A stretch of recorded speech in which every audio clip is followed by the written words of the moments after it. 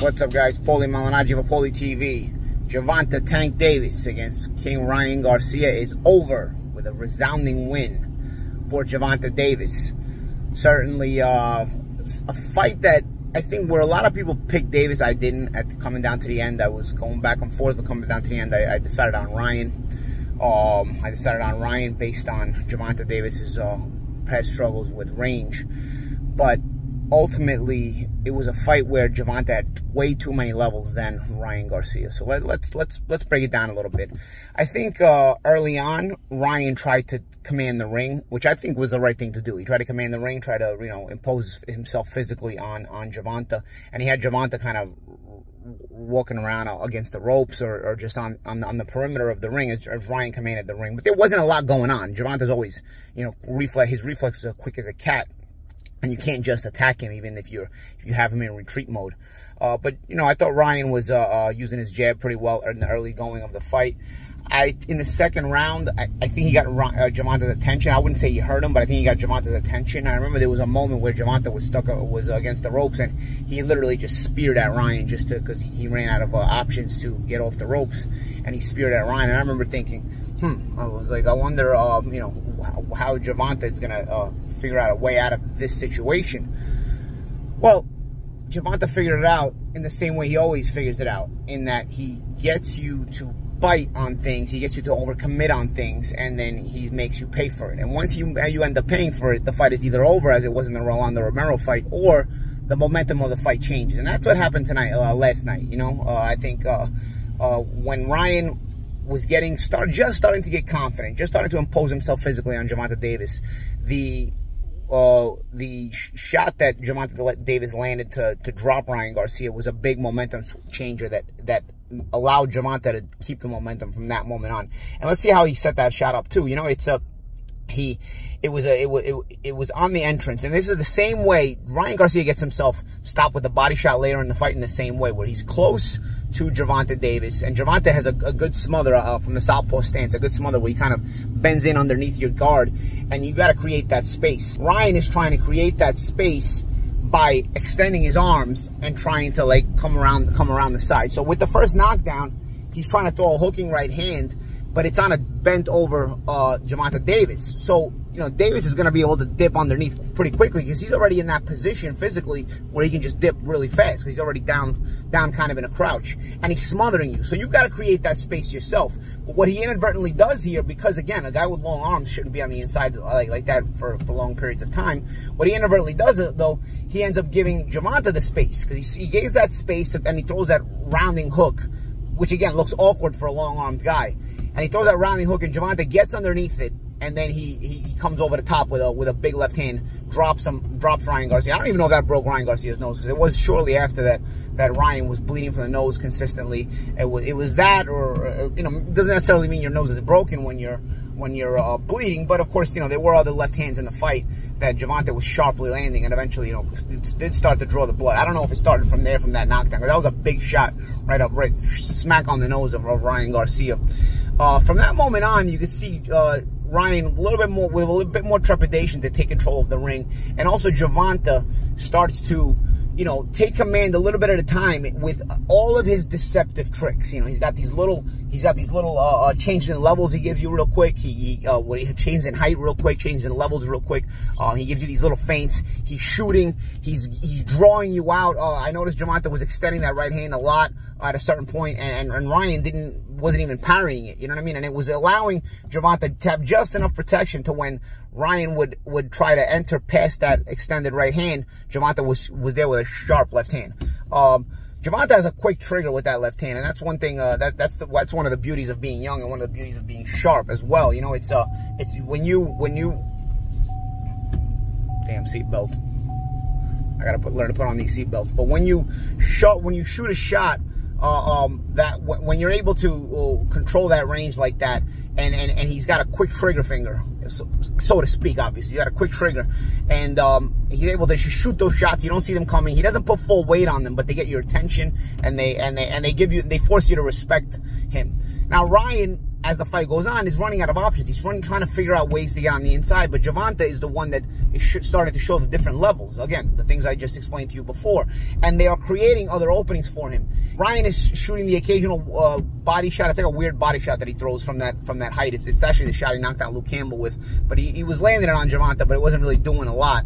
Also, Gervonta really held true to his word in that Ryan is mainly a left hook guy, and Gervonta was completely, he had the radar on point with that left hook. Ryan did fire it off a few times, came close a few times, maybe even partially landed it here and there, but it never really landed in the way it was supposed to. You know what I'm saying? Never really landed in the way where it was going to, you know, affect Gervonta the way it's affected a lot of people if it landed. And that's because Gervonta was able to evade it, at least evade it in its most powerful parts, you know?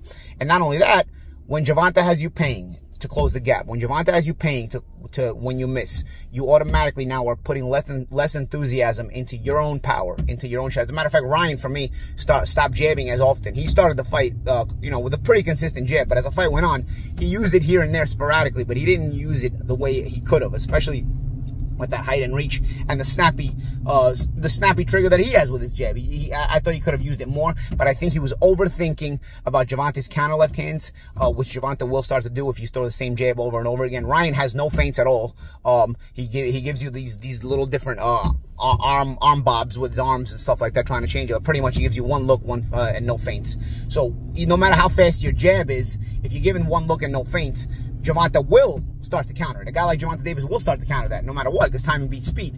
And what ends up happening is Ryan has no adjustment, which the adjustment is to, you know, drop some feints or you know, change the speed on the jab so that Gervonta is not able to counter it so much and take it away from you. But since he had no adjustments, he let Gervonta take away his own jab, and he was not as consistent as it was before. Gervonta started throwing some sharp left hands to the stomach, straight left hands to the stomach, followed by right hooks. Ryan, all he could really do was go straight back, and you know, he would catch those body shots on the end as well. When it comes to the knockout, the body shot on the knockout, same kind of situation really as the initial knockdown, or similar anyway, in that Ryan is getting close in, and Gervonta has that clever smother from the southpaw stance. Again, he gets in that crouch position, he smothers you. You have no space, especially if you're long and you have long arms. So now, what do? Ryan wants to now create his own space again, because he wants to throw that hooking right hand again. And he wants to throw that hooking right hand again, and he's creating his own space, which there was actually moments in the hooking right hand from the outside where he landed them a couple of times. But from this distance right here, especially when you've got Gervonta in that crouch position, you've got to be careful, because Gervonta is already in the crouch position, so he can get underneath quickly. He's short, so it makes it easier for him to get underneath it. Didn't make the adjustment, made the same mistake again. He throws that right hand over the top of Gervonta. Gervonta gets underneath it again, and he pulls a quick trigger with the body shot this time. Now, people were saying, I was watching this place out at the bar, and people were saying, oh man, that didn't really land that much. Two things, okay? Sometimes those raking body shots hurt you more, okay? I felt those myself sometimes. Number two, Ryan Garcia's throwing a punch. You gotta remember, when you're throwing a punch, you're already exhaling. That body shot, that shot to the liver is even worse when you're throwing a punch. Ryan Garcia was throwing his own punch. And so Gervonta doesn't have to land it that hard. He's got to land it just enough. Plus, you've already beaten Ryan a little bit psychologically. You've beaten Ryan physically. So he's going to feel that body shot a little bit more. Now, when it comes to the 8 count, Ryan tried to evade looking like he was hurt, and then he just took a knee. I think Ryan Garcia quit. Okay, I think Ryan Garcia quit. Not that he wasn't hurt from the body shot. I think he was hurt from the body shot. But I think Ryan Garcia knew what was waiting for him when he got up. He was out of adjustments. He was out of ideas.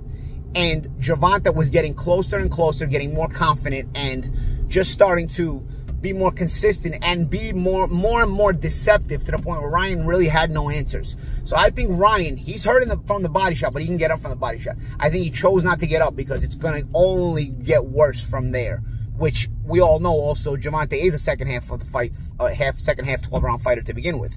So he's usually getting better as the fight wears on regardless. As a matter of fact, my pick had been Ryan Garcia by earlier KO, but I said if the fight starts to get into the later rounds, it actually becomes more advantageous to Gervonta Davis. Now, it was not that advantageous in the early rounds even to Ryan, but by the middle rounds, Gervonta was already dominating. So if Ryan gets up there, he's going to show heart, but he's going to have to show a lot more heart if he's going to continue into the second half of the fight, because he's already out of options. You can tell if you're watching that fight, the last 2 rounds. Yeah, Ryan had a decent 6th round. I think Steve Farhood gave it to him. You could give it to him, but again, he's struggling to create something. He's struggling to create something. He can't land the big shot, and you can see Gervonta with those little deceptive feints, those little deceptive looks, change of looks. He's getting closer. He's getting closer, and even if he's not always landing, it's pressing Ryan. It's making him panic, and so ultimately, Gervonta Davis gets the stoppage win. One thing I gotta say about Gervonta Davis, I don't think he gets enough credit for his boxing. People talk about his power a lot, you know, and you know, people look at somebody like a Shakur Stevenson with a lot of boxing ability, Devin Haney with a lot of boxing ability. They think of the boxers somewhat, even Lomachenko with a lot of boxing ability. They think of those guys as the boxing guys. But Gervonta is always the guy that people think about with a lot of power. But now this is the second time I've really taken full notice of Gervonta's boxing ability. The first time was in the Pitbull Cruz fight, where Pitbull wasn't going to go anywhere. You know, he was a guy who was durable, sturdy. He was really, really making your life miserable when you're in there. And Gervonta was not going to be able to punch with him. I mean, he could punch with him, but, you know, first off, Gervonta, I think, bruised his hand in that fight because, you know, those bald heads, they tend to hurt your hands more. And also, he's just a sturdy guy. So, you know what, if you're going to try to knock him out, you're going to get in the way of his power. And Pitbull hits pretty hard himself. So, I think, you know, Gervonta went back on his boxing, went back to his boxing and really showed a lot of graceful boxing in that fight. You know, a lot of reflex boxing, a lot of change of angle boxing, and Pitbull's slow feet ended up not being able to keep up. Fought a good fight against Gervonta, but he was just not able to keep up. In this fight, you saw that boxing again. Gervonta ends up getting the stoppage. He gets 2 knockdowns in the process, so his power is still obvious. But it's his boxing ability that impressed me. You know, it was his ability to take away everything Ryan wants to do and also to start to add to the things he was going to do. Because as he started to take away the things Ryan wanted to do, it started to give Gervonta more options for the things he wanted to do.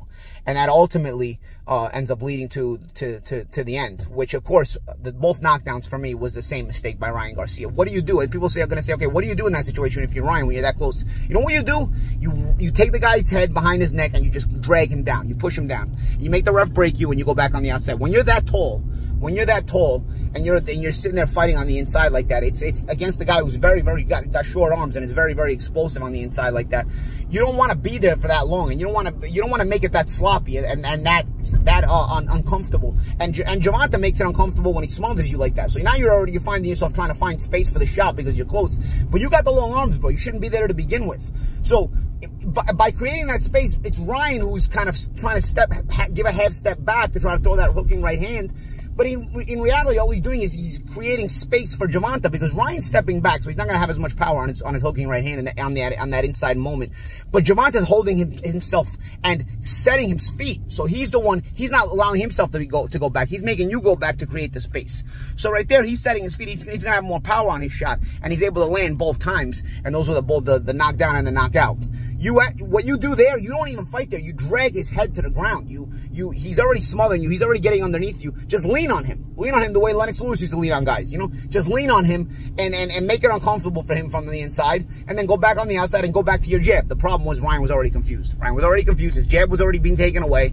After the first knockdown, the momentum really, really switched. And I thought Ryan lost a lot of confidence, and Gervonta gained a lot of confidence. And from there, it just kept going, kept getting more and more, becoming more and more advantageous to Gervonta Davis. Where does Gervonta Davis go from here? You know, I'm looking at this right now as I'm analyzing everything in the lightweight division.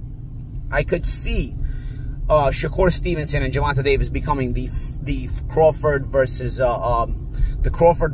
Spence of our era, the Mayweather versus Pacquiao of this era, not our era because I've been through different eras, but of this era. I kind of could see it after last night. You know, I think Lomachenko and Haney. Lomachenko will end up, you know, being overtaken by Stevenson if he beats Haney. If Haney wins the fight, I think Haney just goes up in weight anyway to 140 pounds. So I don't think they're going to remain around the same weight. But I think Shakur and Gervonta Davis, and what I'm saying with Spence and Crawford and Mayweather Pacquiao is not just for the 2 best guys, but also the headache of the multiple networks owning both of them. So it'll become a very, very difficult fight to make. But as these 2 guys look better and better, I think there'll be more and more of a demand and it'll have to be made. But again, it'll be that fight that because of network politics, it'll be very, very difficult to make. I could see that happening. I hope that it's not the case. I could see them both become, as far as not the case, as far as the fight being difficult to make, but I could see these two guys kind of building to that position in boxing, in the world in general, because at that fight, these fights become so big that even casuals want to see them. I mean, casuals wanted to see Mayweather Pacquiao, casuals want to see Crawford and Spence, you know. So it gets to that point where let's see, we'll see how it plays out if it comes to that point. I could really see that happening. Let me know what you guys think. Let me know what you guys think of Gervonta Davis's performance last night, the stoppage. Yes, I was wrong, but again, I mean, if you look at what I predicted last week on Pro Box TV, I predicted Gervonta Davis. Like I said, I could not make up my mind in this fight, but Gervonta makes it look easy against Ryan Garcia. KO. 7th round, I believe. KO for Gervonta Davis. Let me know what you think in the comments. I'm Paulie Malignaggi. This is Paulie TV. I went back and looked at the fight again. The first knockdown was actually underneath the left hook. The counter was underneath the left hook. Same kind of counter. Tank crouches, smothers, and comes up over the top after getting underneath a whipping shot. The first knockdown was actually a left hook, not a whipping right hand from the side. The second shot, the second knockdown, which ended up being the knockout, was the right hand coming from around the side. The first one was Ryan's favorite punch, the left hook, and Tank was ready for it, got underneath it, and countered over the top, which stopped a lot of momentum, mind you.